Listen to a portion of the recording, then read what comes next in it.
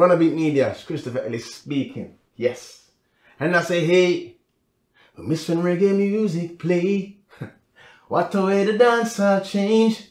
Yes, we still go out the same way. RUNABEAT Media, keep it locked. Christopher Ellis saying one love now, over and out. Happy New Year, everyone. My name is Brianna Smith, and to kickstart off 2024, I am joined with the talented Christopher Ellis. How are you today? I'm doing good, you know. How are you? That's good, I'm good. New year, new blessings, yeah. Yeah. Respect. So my first question for you is, can you tell us more about your musical journey and how your father, the late great Alton Ellis, influenced your passion for music? Oh boy. I mean, it's been adventurous. It's been great. It's like I'm living on a roller coaster ride. Oh wow, yeah. But it's been great. It started for me very young. You know what I mean? And before I even realized really it started for me, you know. When I was a little boy, the first artist I saw was John Holt. I'm not sure if you know him, you're a bit young. He's a big legend, he's a great singer. And I saw him come to my house, and when he came through the door, I was scared, you know, because he has like big dreadlocks, and he came and said, "Yes, little Alton." I started crying, but fast forward a few years, when I was a bit bigger, I saw the 1,000 Volts album, and I put it together. Oh, that's John Holt who came here when I was younger. It made me cry. I remembered it. So it started from there, and then started to do shows with my dad. You know what I mean? And 11 years old, my first show, and just doing shows with him all the time from there. And that's where it started for me, really. So most artists my age, they got introduced to music by like R&B artists, like maybe Michael Jackson and all. My first thing was John Holt and Ken Booth and those artists. And then I saw other artists after, Usher Raymonds and Michael Jacksons and that. But yeah, that's where it started for me, you know, my father's peers. Yeah. Yeah. Did you always know you wanted to go into music? I knew I wanted to sing. Okay. But being so young, you're not thinking about being an artist, because that's a very formative thing. But I wanted to sing on stage. That's all I knew. Okay. You know what I mean? Yeah, so it wasn't really about being an artist so much. It was just the love of music and wanting to sing. Yeah. Yeah. As the youngest son of the late Alton Ellis, how has his legacy shaped your career and musical style? You kind of already answered that already, but... Yeah, but it shaped it as in, you know, he's the first artist that I ever discovered, obviously. He's the first artist, so I would say having the genetics as well as having him beside me shaped my sound. You know, and you know, now that I write my own songs, I found my sound, you know, which has a little flavor of his sound, but I have my own sound. So yeah, but I'm heavily influenced by, you know, what I was around and by him as well. Yeah, I like that. Sure, yeah. How would you describe your unique music style that incorporates reggae and rocksteady? Well, I would describe it as I would say my style does that, and it also, you know, me being a fan of artists like Usher Raymond when I was young. Yeah.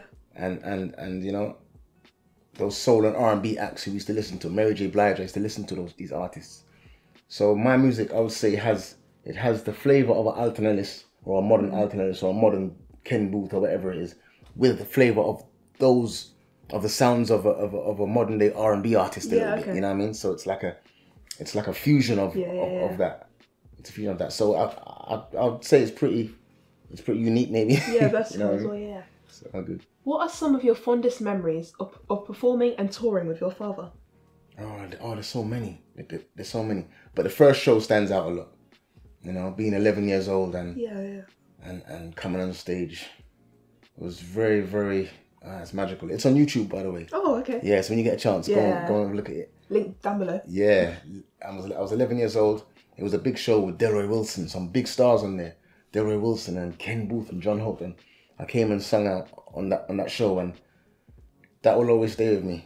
You know, the first time on stage and getting that first buzz from the audience, the first realization. And the green light and the yes from the crowd. That will always stay with me, for sure. Are there any specific artists or musicians who have had a significant impact on your own musical journey? Yeah, I'd say yes. I would say John Holt first, because I listened to his album over and over. Oh, okay, yeah. The 1,000 Volts album. I repeated that and thought this man was golden. And then I moved on. My father, obviously, but Beres Hammond, as well as someone who I really, really admire. You know, Beres is, and there's more, but those artists there for sure. Can you share any insights into your collaborations with Stephen Marley and Jacquier on your single End of Time? End of Time. That song changed my life, by the way. Really? Yeah, that song was the first song I did after my father passed away. It's the first single that I've ever released. Oh wow, okay. And it's a very interesting story. I'll cut it down for you short. It's interesting as in, I was in Jamaica, right? And there was a guy named Cooley, and he said to me, yo, you should be with the Marleys, man. You should be on the Marleys. And you know what he done? He drove me to Bob Marley's museum and introduced me to Stephen Marley. Wow, okay. Yeah, so I met Stephen Marley on like a Monday, and Tuesday, End of Time was made. It's so crazy. I met him on a Monday, and Baby G is a producer. He came to see Stephen with the rhythm, End of Time rhythm, and played it to him. I was not meant to be involved in anything. I was sitting in the corner like this. And he played the rhythm to Stephen Marley. And when he played it to him, I just started to sing, it's the things you do that upsets me. And Stephen Marley said, what? Sing that again. Yeah, come. Studio right now. Oh wow, oh my gosh. But I was panicking because I was thinking, wait, I've got nothing more. Yeah. I had that one line only. You know? We drove to the studio and we done the song. You know, it was like a convoy of cars, me and the Marleys and Bear Man. That's great. And the song was finished. Christopher Ellis featuring Stephen Marley. But that was the song there. And then we played the song in the studio for like an hour playing the song. And Jacquier walks in the studio and hears the song. And he goes, no man, I have to be on this. And I'm a big Jacquier fan. So the engineer took off my last verse and we put Jacquier on the end. And then there you have it, Christopher Ellis featuring Stephen Marley and Jacquier, End of Time. Song came out and just changed my life. Brilliant song. That's absolutely crazy. Yeah, very nice. What was it like working with such renowned artists, and how did those experiences shape your growth as a musician? It was amazing. After End of Time, I signed the record deal with the Marleys, right? So I flew to Miami. Stephen Marley flew me into Miami, and I was in his house, living with Stephen Marley, seeing the Marleys every day. And one day I was on YouTube in his house, right? A quick story. And I was watching Stephen Marley on YouTube singing with Damon Marley. And I was watching it like this. And Stephen Marley came and touched my shoulder. And I took off the headphones. Yeah. He said, you don't got to watch it no more, you know, because we're here with you now. Oh, wow. And I laughed thinking, wow, but it was so surreal. Yeah. So it was surreal to not know these guys and just see them on YouTube and telly and media. And then suddenly I'm living with them. Yeah. Like a dream come true. And making music with them every day. So it was great. I learned so much. Yeah. I learned so much because these guys, they don't play when it comes to songwriting, you know, and songs. If the song's iffy, it's not coming out. Okay. It has to be top notch. And I've learned that from them, and that's the approach I have now when it comes to making songs. Yeah. Are there any upcoming projects or releases that you're currently working on in the new year? Yeah, we have a song coming out soon. We don't stop working on music, by the way. It's always going. Even if there's no plan to release this month or next month, it's always music. And, you know, like I say, being around the Marleys, I've learned that it's a way of life for them. It's not like, okay, we're doing an album, so we need to go into studio. No, they wake up and go studio. Oh, yeah, okay. Even I thought it was like, I was like, wow, this is a lot. Because there's no break. There's no, okay, we're going to chill now and go on a holiday. No. It's studio, and this is why people like Juna Gong and Stephen Marley, Juna Marley, they have such great catalogs as well because of these things. But we're always working on music, so we have songs coming out soon again, and I'll have an album coming out. I'm not sure when, but we're always working on music. Yeah. Do you find it quite overwhelming sometimes, or because you love music so much, does it make it easier? I would say I find it overwhelming sometimes because of this. I always want the song to be top notch. Yeah. And I feel like sometimes I put pressure on myself because I might do a song, right? And the song's really nice, but they want the next one to be nice as well. Oh, yeah, and the next one, and I'm thinking, wow, we do this all the time. You got to keep doing it. You can't just make a song that's nice and people love it, and you say, yes, I've made it. No. Keep going. The next one's to be, you know what I mean? And I find that very it's very, I take it very hard on myself, you know, but can't stop going. Yeah. Keep going. Can you provide us some details about the album you'll be working on in Jamaica next week? Yeah, so it will be my debut album, if I'm honest with you. I've put out a lot of singles so far. Got an EP out called Better Than Love, a very successful EP. Took me to Japan twice. But Yeah, I'll be working on music in Jamaica, Miami also, and I have a bunch of songs already, you know. But it's just for us to sit down and say, okay, what is the album from these songs? Yeah. You know what I mean? Okay. What is the album? And that's what we need to do, really. Just sit down and just put it together and have an album. Yeah. How do you approach the songwriting process? And are there any particular themes or messages that you often explore in your music? Songwriting process is very, very interesting. Yeah. Because it's different each time. And there's no rules. You understand? There's no rules to how a song comes around. So we go studio every day. But it's not every day you strike and find gold. Yeah, gold is like a really strong song. It's not every day you're going to find that. But we try every day to get as close to that as possible. But that's what's exciting about it as well. The fact that, okay, if we go studio every day, yeah, if we knew every day we're going to find a wicked song, it wouldn't be that enjoyable. Yeah. You know what I mean? You know, Yeah. So it's the fact that we're going to go studio today and we don't know what's going to happen. Yeah. You know what I mean? So we just keep going studio, keep writing songs. And one thing I will say to close off, to answer your question, I used to think that every song you record will be released. That's not the case, you know. And working at the Marleys, I've learned that, and I appreciate that now. Because there's some songs that are okay songs that I think should be released, but they don't. But they're like, no. We're gonna go again. We're gonna go and search again. I'm like, okay.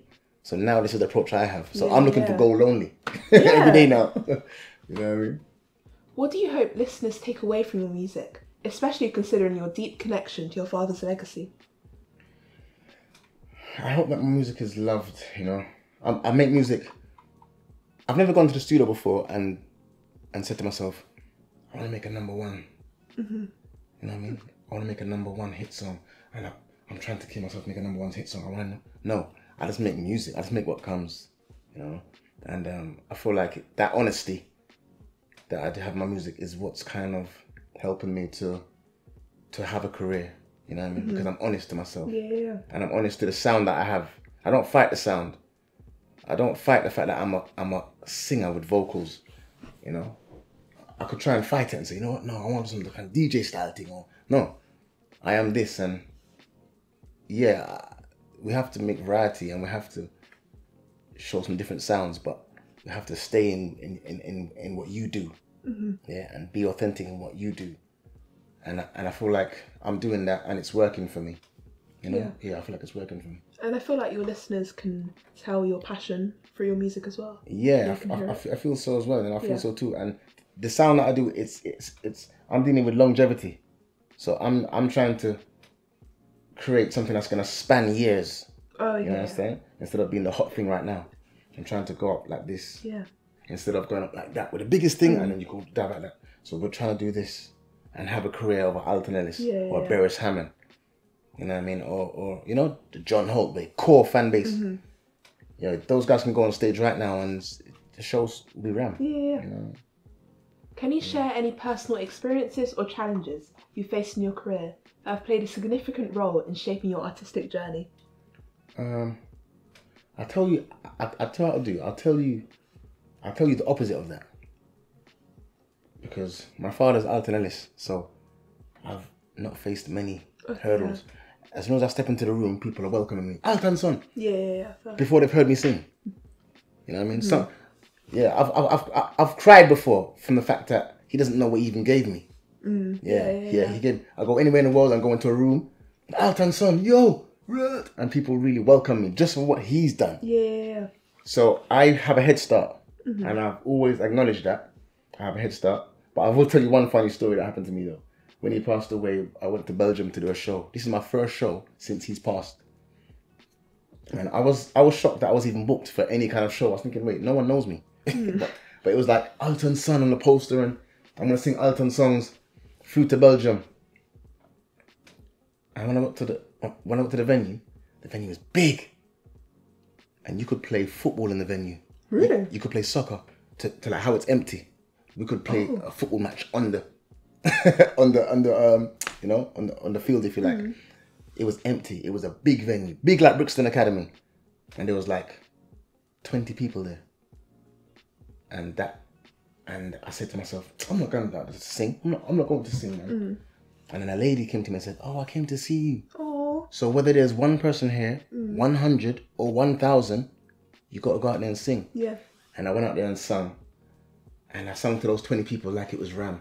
And that made me immune to any other show now that might flop. Yeah, I can do a flop show now, easy, because of that one experience. Yeah. So that's the thing. That's a little funny one that's happened to me, but it built me. Yeah, it built me. Yeah, and I'll go on any stage now and perform like it's Ram. Yeah. Yeah. How do you engage with your fans, and what role do they play in your career? Well, I'll say social media nowadays is like a big part of the thing, you know.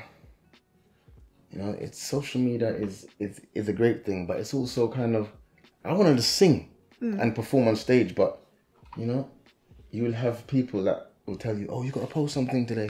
Oh yeah, I'll be like, okay. "I don't want to post nothing. I just want to go on stage." You know, but that's the way now to engage with fans. And you know, sometimes you got to post things and ask a question in the caption so that you get interaction. And I'm not really from this school, if I'm honest with you. I'm not your age group. Yeah, you guys love it. You know, I'm from a different school where, you know, when I started making songs, there was no social media. Yeah. I was singing on vinyl and I was singing to the wheel and these things. But now this is how it goes, and I'm okay with it because I like to speak, as you can tell. Yeah, I like to interact, so it's all good. But social media is one of the big ways. Yeah. Are there any particular fan interactions or moments that have stood out to you? Have stood out to me. I will say this.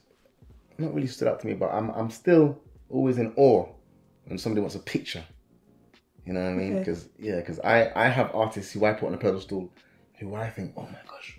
Yeah. And then people do it to me, I'm thinking, "Me? You do it to me?" No. I'm not the guy to you know what I mean? It's the Beres and the Sugar Minets and these guys. Those are the guys who I think, wow, I want to be around them. So when people come up to me and after a show or whatever and they want a picture and they want anything like that, I'm still in awe of it. I'm still in awe of it that, you know, I'm an artist. Yeah. You know what I mean? So yeah, that's it really. I guess you don't see how much of an inspiration you are to younger people. Yeah, I don't really see what, you know, but I do appreciate every single person who comes up and says, "Oh, I love this song," and "Flame Against the Wind" was my wedding song, or something like that. You know, it's real. I still appreciate every little thing. Yeah. Are there any social impact initiatives or causes that are close to your heart that you actively support? That's a good question. Very good question. You know what I do? There's something that I do in Trenchtown. Trenchtown's very close to my heart, right? My dad's from there. Trenchtown's where like Bob Marley started his career, and Ken Booth and Alton Ellis, and I'm down there a lot, and I see the need that people are in, and I'm so amazed of how fortunate I am. So I've done a lot of things down there. My own charity I'm starting next month. It's called Christopher Ellis Stick Together Foundation, and I've done a lot of things. I've done a lot of my own charity work. I've raised money from, even like last month I raised £500 to do a football competition in Trenchtown where the winning team gets the money. I did it last year, by the way, and it was great. And it's a 5-a-side football competition. So I go down there. I will have a league of 4 teams. This is all the boys in Trenchtown, and then the winning team will get the £500. And I did that, and I saw how much joy it brought to the place. So I said, you know what, I'm gonna keep that every year. I've done that. I've a lady's house burnt down in Trenchtown, and I went out and raised 300,000 for her, and she built like a house help. But I don't really speak about these things because I don't really do it for that. You know, I just do it from my heart, and I don't do it for no blessing or nothing like that. People say, "You're gonna get blessed." No, I don't do it for that even. It's just that I see the need that they have. Yeah. And I see how fortunate I am as someone that is not even rich or nothing, but the smallest thing that we have here in England is major in Jamaica. You know what I mean? So yeah, that's what I do. But it's coming. Stick Together Foundation. It's called. Yeah. That's so lovely. Yeah. Respect. Can you describe the feeling of performing at prestigious venues like the Jazz Cafe and notable festivals? And any standout memories? Jazz Cafe is close to my heart. It's the last venue my father performed at. Oh, okay. Yeah, so for that reason alone, it's close to my heart. You know, I love that venue. I've done it 7 times now. I performed there. So that's my favourite place to perform, if I'm honest with you. Of anywhere in the world. Yeah, just that memory. Yeah, but I love being on stage. You know, I told you already that stage show is my thing. So any festivals that we get, I'm really, I'm anxious for the date to come. Yeah. You know, when Trish says, "Oh, it's in June," I'm like, okay, it's March now. I'm dying for June to come. But yeah, you know, so being on stage altogether is what it is for me. But like I said, Jazz Cafe, very close to my heart. Yeah. What are some of your aspirations for the future, both personally and professionally? My aspirations for the future is to keep growing as an artist, and like I said to you, I always say the live thing for me. So, you know, I would love to do some stuff that people probably wouldn't think can be done.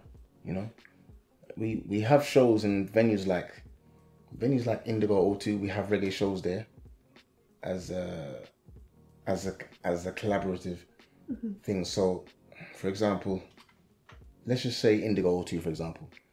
As in the reggae market, we usually have like Etana, and then Morgan Heritage, and let's see, Taurus Valley on the show together, in Brixton Academy, let's say, I would love to do a show like that on my own, in like Indigo O2. That's like 2,000 people. Yeah, and it sounds very far-fetched right now, but I feel like I could get there. Yeah. Right? A venue like Indigo O2, 2,000 people, one that could fill a venue like that. Not with a lineup of reggae artists, but myself with probably a few opening acts. That's what I want to do one day, something like that. Yeah. You know, I really love the stage, and I want to show more skills on the stage and show off more of these songs on the stage. Yeah. Are there any specific milestones or achievements that you hope to accomplish in your music career? Well, I'll say this. Many artists speak about Grammy, right? Yeah. I've never spoken about Grammy before because I don't wake up and think, I want a Grammy. But I'd love to have a plaque. Okay. You know what a plaque is? Yeah. I'd love a plaque more than a Grammy. You know what I mean? I've always been intrigued by, even when I'm on the Marleys and I see the plaque on the wall. Yeah. I say, welcome to Jamrock.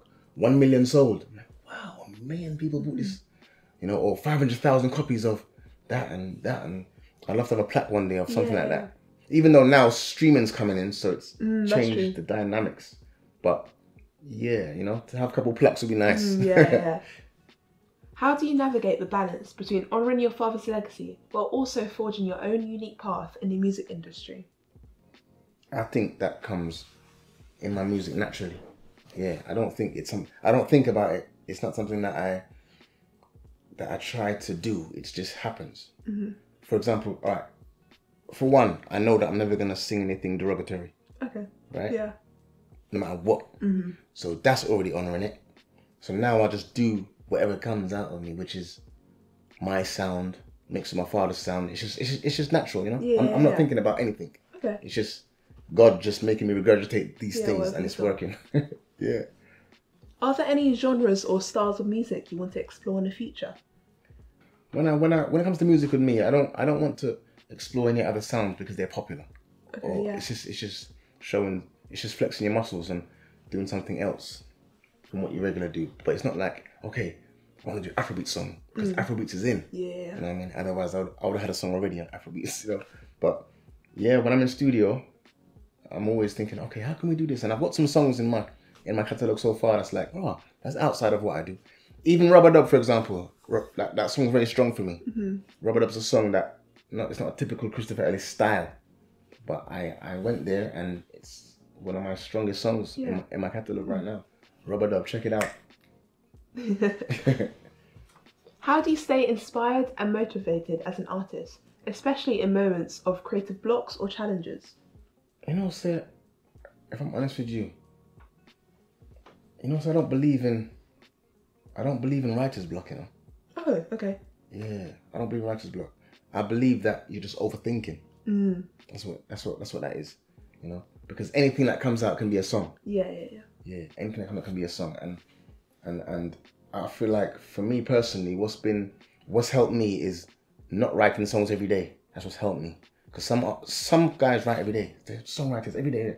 No, I'm not that kind of artist, and I feel like that's helped me because I will not write for a while and things build up in me, experiences, and that, feelings, and then when it's time for studio now, I have something to say. Yeah. So that's a good way. Yeah, I like that. Yeah. Can you share any memorable or unique moments from your time in the studio recording music? Yeah, I have. It's very intriguing to be around Gino Gong and Stephen Marley, and their name has come up a few times now, and it will always be in my career, because just like how John Holt's in my interviews, Alton Ellis is in my interviews, the Marleys are a big part of what I do, and seeing them work and how they work is mind blowing. Yeah. You know, and seeing how they create music, and seeing how they record music, it's always intriguing, and just seeing how they make their songs.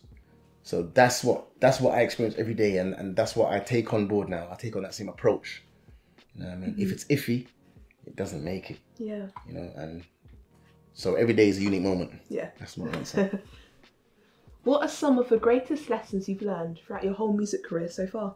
I don't know, maybe subconsciously it's always a lesson. Maybe every day is a lesson. Yeah. You know what I mean? It's there's so much things I experience that sometimes I can't even keep up with it, because I'm experiencing things every single day.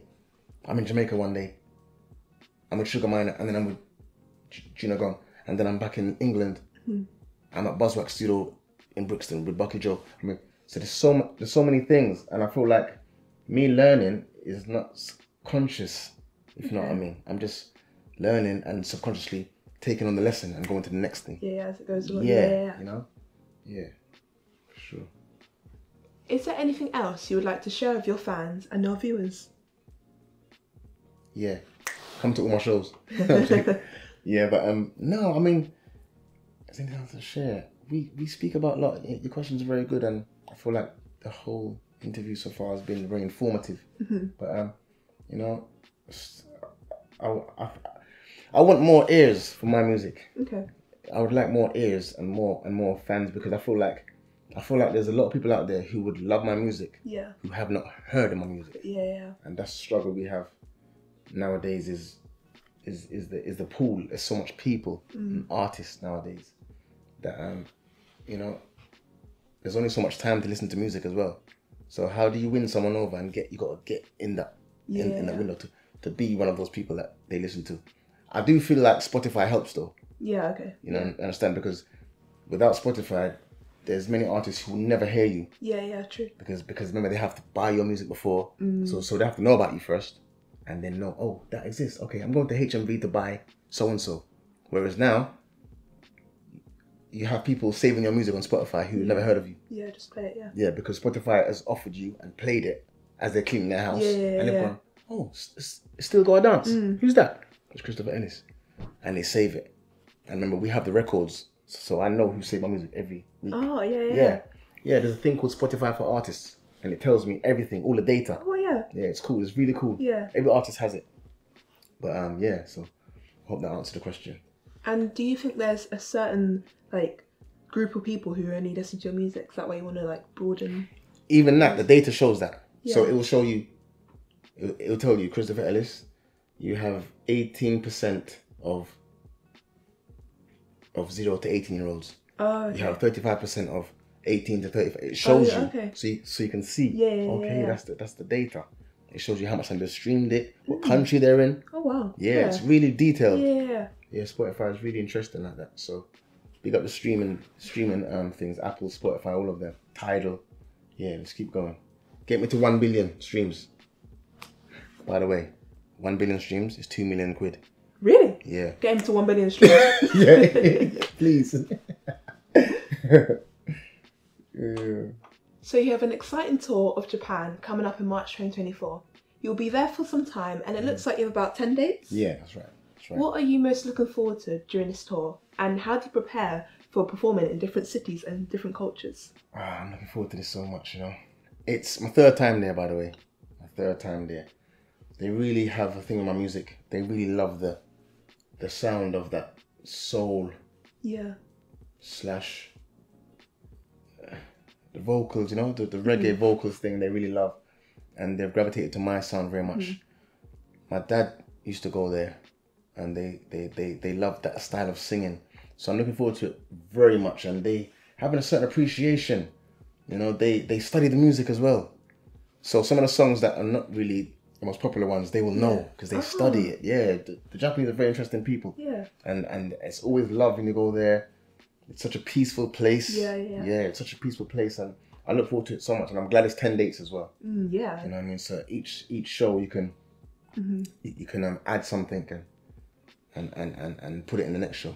Yeah. Just quickly off the point of that, as I said that, when you do a show, right, as an artist, let's just say you have one date, right, and you do a show, you might do something in that show that you didn't expect to do, and it captured the audience, and you want to keep it. But if tomorrow there's no show, you can't incorporate it again. Yeah. So when we go out and do a tour now, like 10-date tour, which I've done it many times with the Marleys, you always keep something. Yeah. And you take to the next show.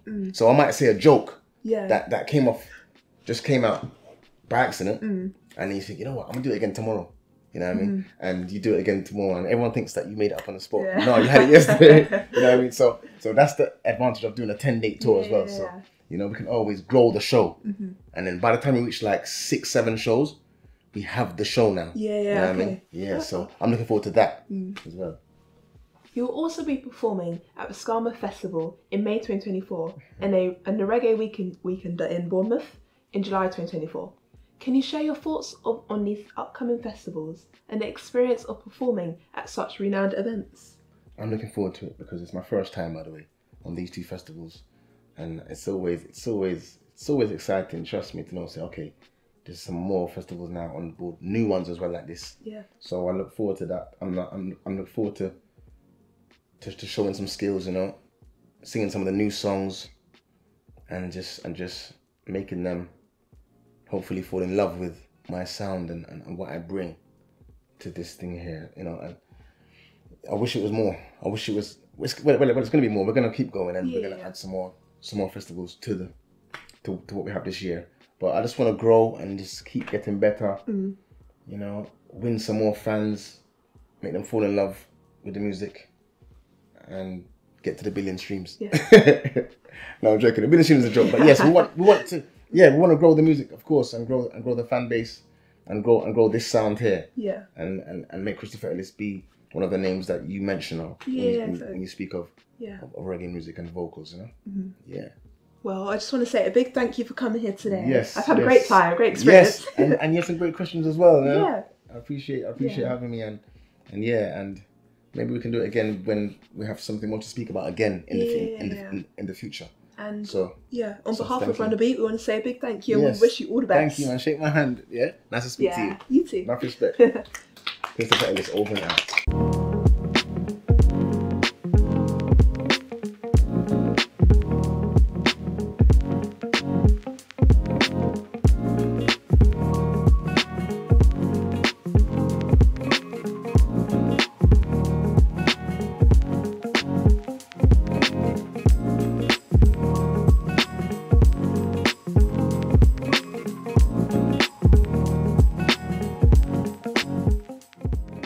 Remember to like, comment and subscribe to RUNABEAT and hit the notification bell. Also, don't forget to follow ours and the artist's socials below.